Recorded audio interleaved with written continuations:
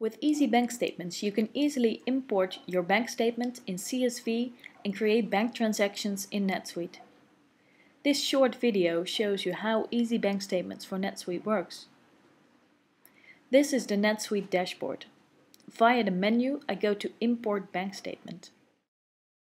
I select the correct bank account and choose the file from my computer that I have previously downloaded from my online banking system.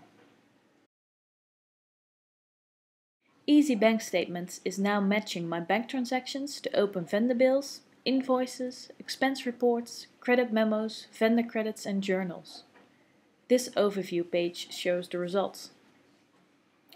First, I give a reference to the bank statement, and I enter the ending balance as shown in my online banking system.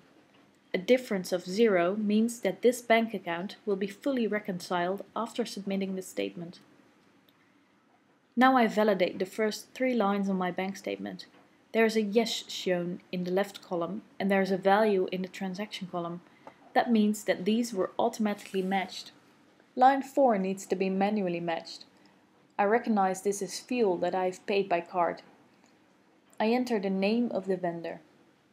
A pop-up opens showing all open transactions from this entity. There are none, so I close the pop-up and instead I will book the amount on a GL account that I select here. In this case there is VAT on the transaction, which is automatically calculated. Line 5 is a payment from my customer, but because the description does not contain any reference to the invoice, I need to manually match it. Again, I enter the name of the customer. A pop-up opens showing all open invoices for this customer. I recognize the correct invoice and select it. In case the payment is a partial payment, or if there was a credit memo deducted, I could also select it here.